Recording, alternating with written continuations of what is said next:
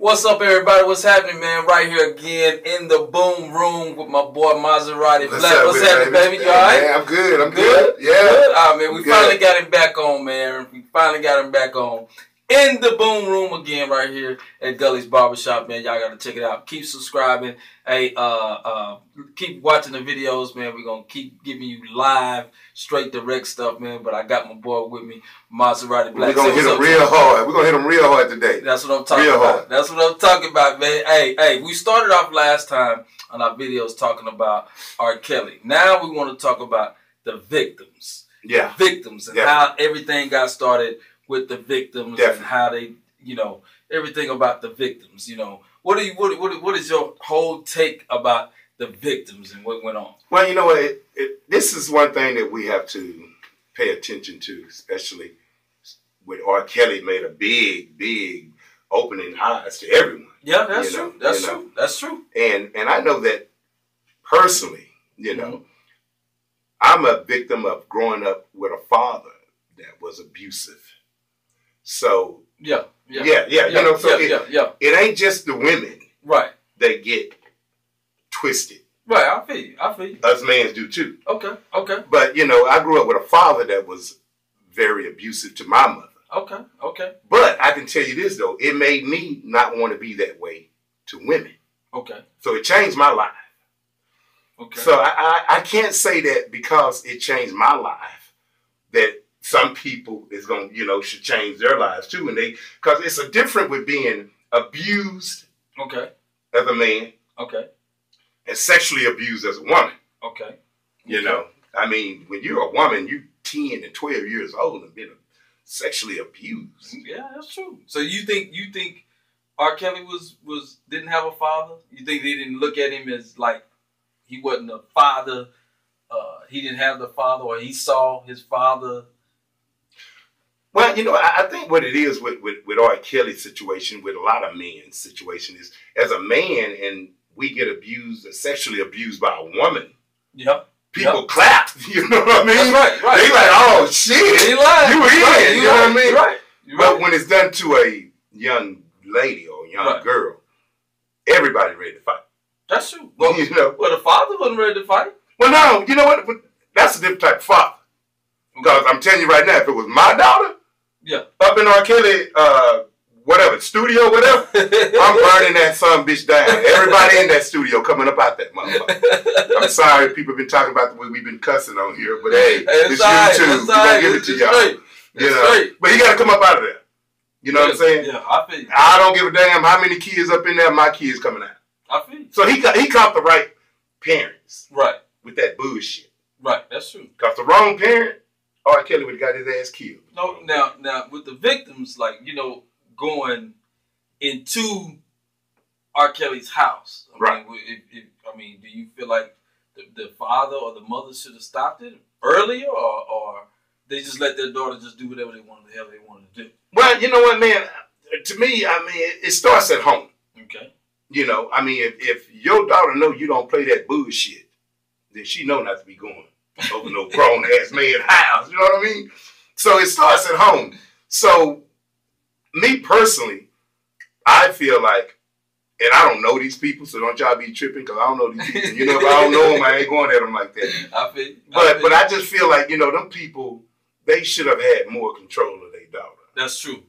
That's true. They should have had more control because you should know don't be going over no grown ass man house. You goddamn right. You know what I'm saying? So, but it's so sad though, man, is when these girls are victims of sexual assault True. at a young age, right? It hurts them long terms with relationships. So you think they turn into hoes? Well, no, I'm not gonna say they turn into hoes because that'll be putting them out there like a motherfucker. But what I am gonna say is, man, that it affects their relationships with men. Yeah, that's true. That's true. You know what I'm saying? Because they don't really know how to have a relationship because they've been so damaged. Right. Right. But you got to get help. So you think they should get help or Kelly should get help? I think they all need to get help. Unfortunately. Well, the two girls are still there, right? Yeah, well, those two girls, they damaged. They damaged. They damaged. Damaged. Yeah, I mean, it's a different with being damaged and just being destroyed. Okay, them kids just destroyed. They get destroyed? Oh my God, man. They, you know, I mean, this, man, hey, it's a sad situation. So, but as of right now, if that was your daughter, she's 22, 23 years old. Mm-hmm. She's with R.Kelly right now. Mm-hmm. How would you feel? What would you say? What would you think? Well, if she left him, went with him when she was past 18, ain't nothing I can say. Okay. That's true. You know, ain't nothing I can say. But I know if he had been fucking with my daughter and she 15, 16 years old, I don't want to go to prison, but shit, I'm going to go over my child. I know that's right. I mean, that's some real shit. I'm with you on that one. Yeah, R.Kelly should have got his ass killed with that shit. Like you say, I would have ran the car up in that house. You would have done that. I know you, because I already know. You know what I'm saying? I'm going up. You love your baby, man. But it is sad, though, man, because now you got to understand, these girls are going to grow up to be grown women. True. With problems. Okay. And every time us niggas have, we start fucking with bras, and when they tripping, the first thing we love to say is they crazy. Yeah. You know, we quick to say they crazy. Yeah. But a lot of times it ain't just about them being crazy. You know, it's about them having issues growing up. That's true. You know, that's true. Fucked up in the head. You're right. Hey, you know what? Let's say, for instance, like 10 years from now. Mm-hmm. Okay. These two ladies, they done broke up with R. Kelly and they gone about their lives. Mm-hmm. Let's say you run into one of them. Mm-hmm. At a club, right? Mm-hmm. And you don't know her name. You see her, she done got older, look different. Okay. But still beautiful, still a nice lady. Okay. And she wants to talk to you or whatever. And you find out that she was the one that was with R. Kelly. Do you continue to talk to her? Well, as a grown man that I am today, I would know that she's damaged and I know she's hurt. What is she going to tell you? But I mean, as a young man, I would have continued to talk to her ass. You know what I'm saying? But as an older man that I am today, you know, I know that everything that you meet with a person, every person that you meet, everything starts with the way they grow up. Right, that's true. Okay? That's true. So let me give y'all some game, okay? This shit is free. When you meet a woman, okay, ask her about her upbringing. That's true. It would tell you everything about her. That is true. Okay? Yeah. Now, I ain't saying she got to have a father. Because, unfortunately, some people didn't grow up with no father. That's true. But they do have to have some type of male figure in their lives to show them what a good man is. Because a lot of women don't know what a good man is. Yeah, you know what I'm saying? Yeah, for sure. But now, this game ain't just for women, niggas. I'm going to give y'all some, too. Hey, speak to him. Okay? You know what I'm saying? Speak to him. When you meet a woman, you ask a woman how her upbringing is. Okay? It goes both ways because a person's upbringing is going to tell you, if a man don't love his mama, he ain't going to love your ass. Woo! It's deep. You hear that? You hear that, YouTube subscribers? Okay. If a nigga, okay, just real talk. And if a nigga treat his mama bad, he gonna treat your ass bad. Yeah, I believe that. Okay? I believe that. This shit is free. Free game. You got free game? That's free game. I'll tell you what. I remember one time we was in a barbershop and we was talking about, and I said, most men, I think probably 90 to 80% of men have been molested at a younger age. Yeah, I agree with that. Yeah. I agree with that. Because it's always been the older woman that have actually messed with the younger man. Right. You know what I'm saying? Mm-hmm. Because our age group, the girls, they didn't talk to our age group. No. They talked to older men. Right. They always did. Had the car. Right. They always did. Yeah, it's so funny you said that because we sat back and we talked about that many times. How that was just normal. Niggas like E-Love, and, you know what I'm saying, Myron, all these type of old ass niggas. They fucked with little young girls. You know what I'm saying? Yeah, they did. Yeah. But they was in their 20s. Yeah, that's right. That's true. You know what I'm saying? That's true. So that was the era. People were cool. Hey, Myron, I'm sorry to call your ass out. But anyway, you know, that was just the era and shit. You know what I mean? True. That's true. But it's a different time now. That's true. You know what I'm saying? So now, you start fucking with these kids today, you need to go to jail. You ain't lying. Cause, you know, like I say, I was. I mean, you remember I was telling you I had some problems with relationship problems back in the day. So I know we speak about certain things about women and men and how we want to be treated, how they want to be treated. But you know, like when you take a woman out, I don't know. I'm just asking. Okay. When you take a woman out and you do things for a woman, do you expect that woman to do something for you? Well, I mean, I think it works both ways. I mean, if you're taking a woman out and you're showing her a wonderful time, then there's nothing wrong with a woman taking you out, showing you a wonderful time. That's true. Because let me tell you now, if you take a woman out and you spend all the goddamn time, that's right, and she don't never have to spend, right. Well, when you get into a relationship with her, why would she spend then? Right. You're right. There's no reason to spend in this relationship because, nigga, you've been spending the whole time. Right. So now you're mad. Yeah, you're mad. You get mad because you feel like... But you can't be mad at nobody but yourself. Okay. Because that's the way you started that relationship. Right. You know, when you start a relationship, okay, here's some more motherfucking game. Giving y'all this shit again. You know, a relationship is 50-50. Okay. Okay. Me and my girl, we 50-50. Okay. We don't trip on anything. Okay. So that's the way a relationship is supposed to be. 50-50. Okay. You take her out, she take you out. Because all you're doing is just respecting each other, showing each other that you care. That's right. For each other. Speak to them. Okay? That's motherfucking free game for y'all. So I'm like, because you know, I have a problem with women not being considerate.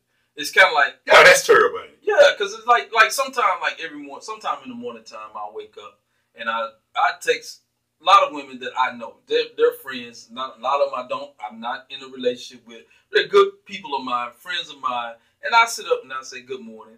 And sometimes I see some women at the club. I buy them drinks. Am I wrong to be wanting to be treated the same way? No. Oh, okay. No. You're not wrong at all. You see, here's how the game goes. Once again, motherfuckers, free game. Speak, my brother. Charging you niggas for this shit. But once again, man, I mean, when being considerate.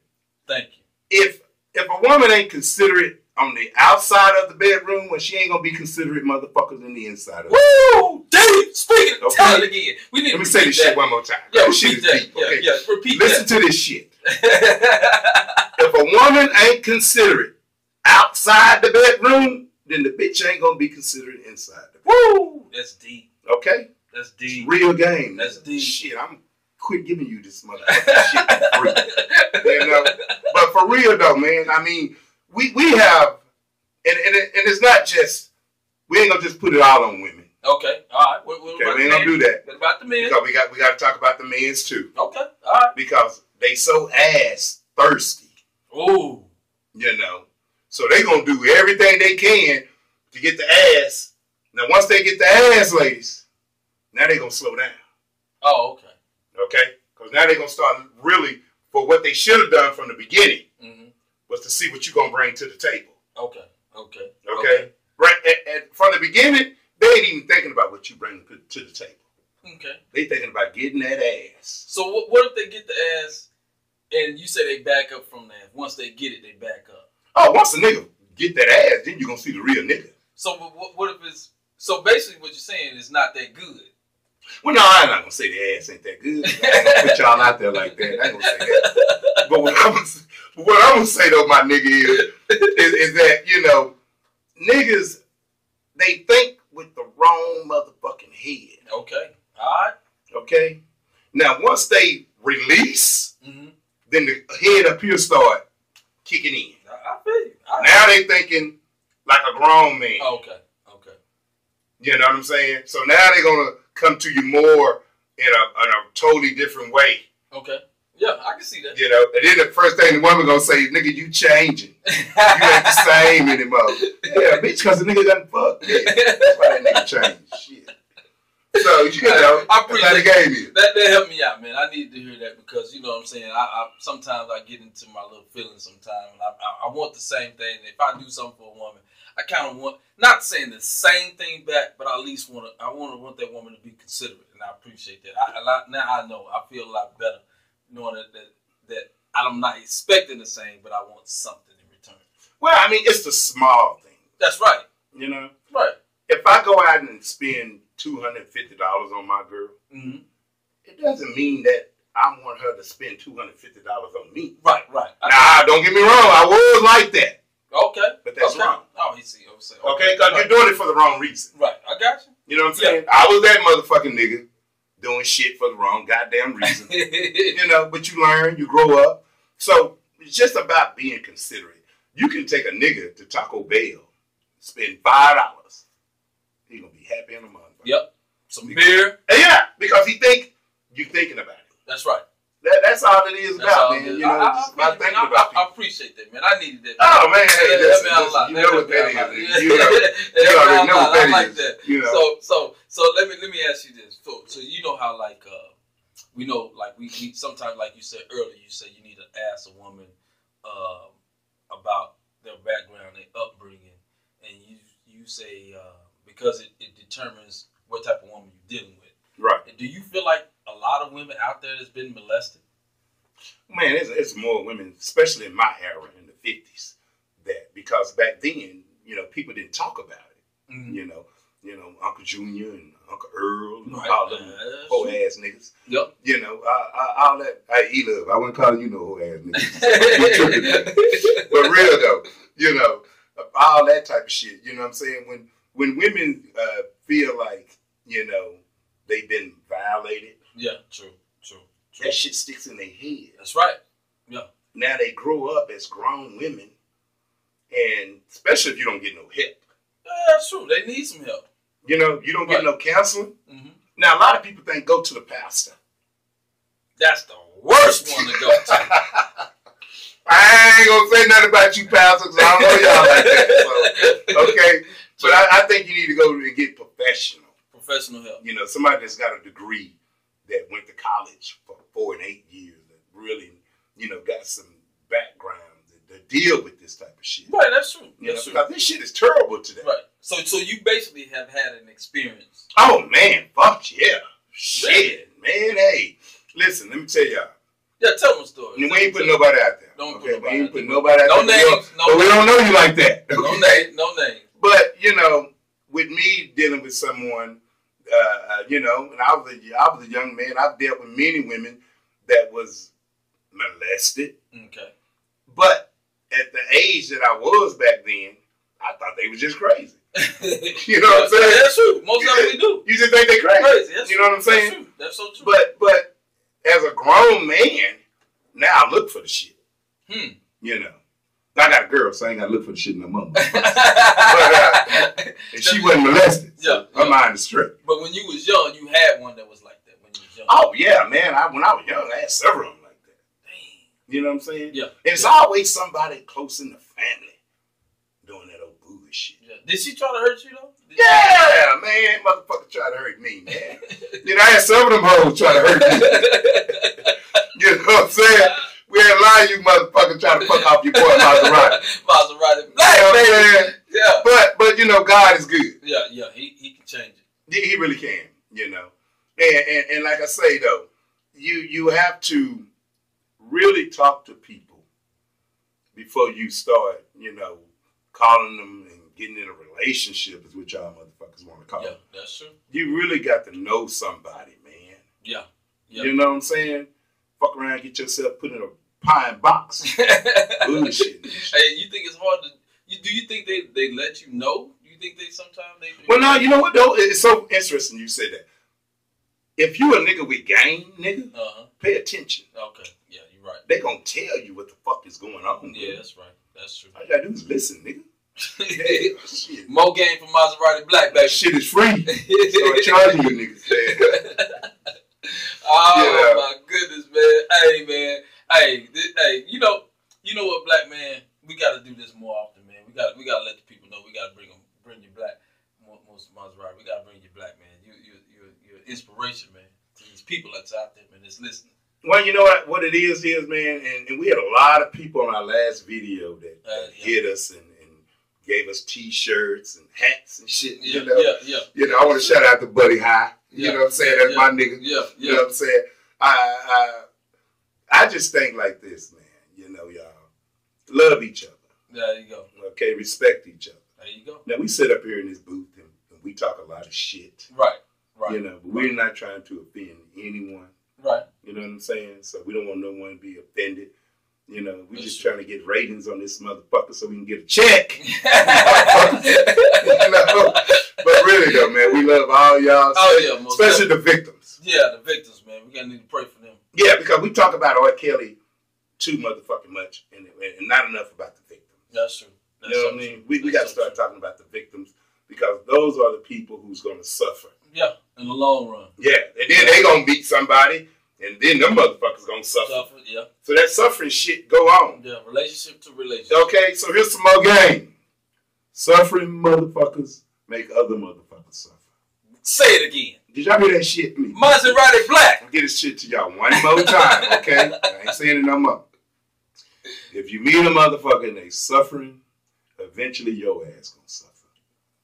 Okay? Like I said, man, you heard from no other, from Maserati Black, man. Anything you want to say to the people, man, before we get out of here, man? What's up? Well, you know, I want to say that y'all fuck with my nigga right here. Oh, yeah, most definitely. You know what I'm saying? We do that comedy thing going down there. Yes, sir. You know? Yes, sir. So, you know, we love y'all. Yes, sir. And don't y'all take this shit offensive. That's right. You know, I had some motherfuckers calling me and shit, being offended and shit.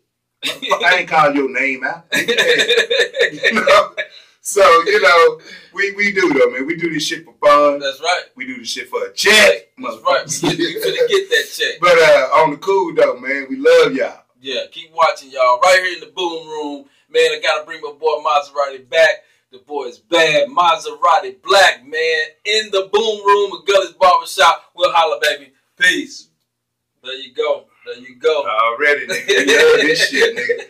You know what I'm saying? Yes, sir. Old square ass motherfucker nigga. I'm tired of your hate ass niggas. Hey, dog, we got that.